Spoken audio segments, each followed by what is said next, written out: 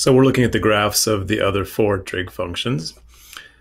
Before we get started, take a minute to write out the definitions of all six trig functions.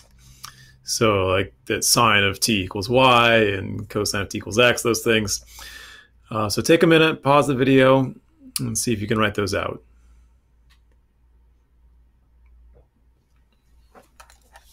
Okay, hopefully you got something that looks about like this. Once you get to tangent and cotangent in those, you have two different ways you could write them. Tangent is y over x, but since y is sine and x is cosine, you could also write tangent is sine over cosine, and so on. So it's worth remembering these, especially these last four, since those are the four that we are going to be looking at in 6.5. So we would like to graph secant and cotangent and tangent and get familiar with why the graphs look the way they do. And then we'll look at transformations. So we've got the secant is 1 over cosine, so let's start with that. And the easiest way to approach this, I think, is to actually look at the graph of cosine and then see how secant looks compared to that. So keep in mind that cosine starts at 1, comes down, goes back up, and that happens in a space of 2 pi. So secant is 1 over the value of cosine. So these places where cosine is 1, 1 over 1 is also 1. So secant will be 1 there, it'll be 1 there. 1 over -1 is -1. So secant hits those 3 points. And everywhere else, like 1 over 1/2, for instance, is 2, and 1 over 1/3, for instance, is 3, and 1 over 1/5 is 5. So the smaller cosine gets, the bigger secant gets, and you get these loops that look like this. And when cosine is 0, secant's undefined, of course, so you get an asymptote there, and you get an asymptote there. So many people find it easiest if they're going to sketch secant, at least in their head, to think of this green cosine line and then just sketch in the graph of secant. And the same thing's true with sine. If you are wanting to graph cosecant, you can start with what the graph of sine looks like. Say sine looks like that.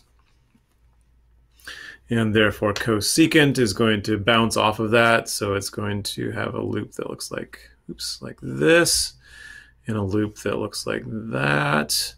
And everywhere that sine is 0,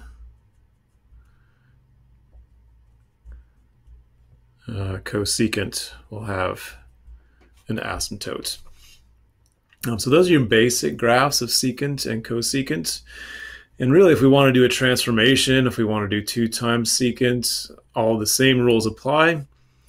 We can just stretch everything by 2. It's also possible to graph 2 times cosine, graph the green graph first, and then just draw the bounces off of that, whichever way is easier, to either just draw secant and then transform it, or to draw transformed cosine and then draw secant off of it. So let's look at the graphs of tangent and cotangent also. So keep in mind that tangent is sine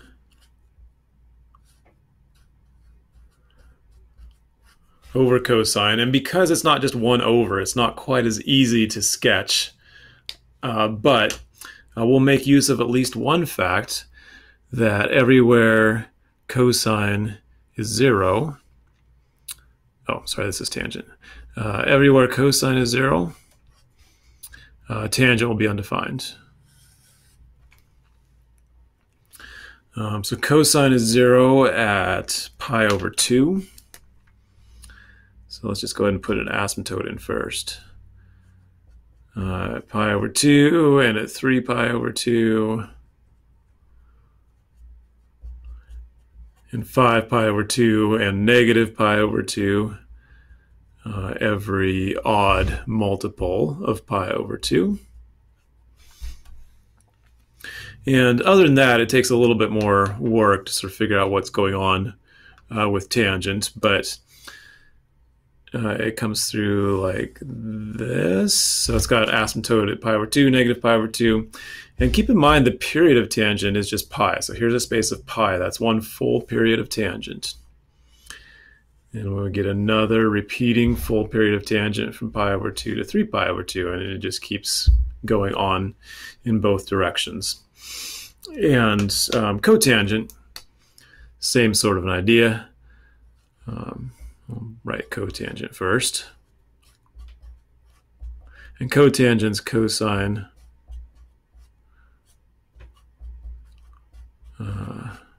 over sine. And so you get that cotangent has asymptotes everywhere that sine is 0.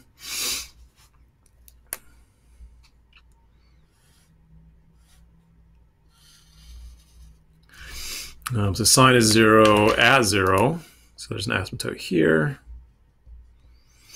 And sine is 0, and the next place that happens is at pi.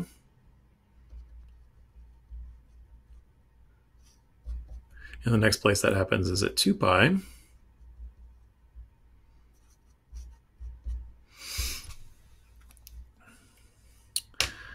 And beyond that, the rest of cotangent looks like the value of cosine divided by the value of sine. It ends up coming through like this, and that's one full period, again from 0 to pi. And another full period from pi to 2 pi. Okay, so those are the graphs of the 4 new trig functions. And you're going to want to be familiar with them enough that you could just, if I said, give me a quick sketch of cosecant, that you could just quickly sketch it out. Maybe, sketch the sine first and then sketch the cosecant. And if you're writing in pencil, it's always nice to erase the sine and just say the actual graph of cosecant looks like that. So you want to be familiar enough with all 4 of those that you can graph them pretty quickly. Because the next thing we're going to want to do is do transformations. And the more familiar you are with the basic shapes, the easier it will be to do the transformations, which we will do in the examples.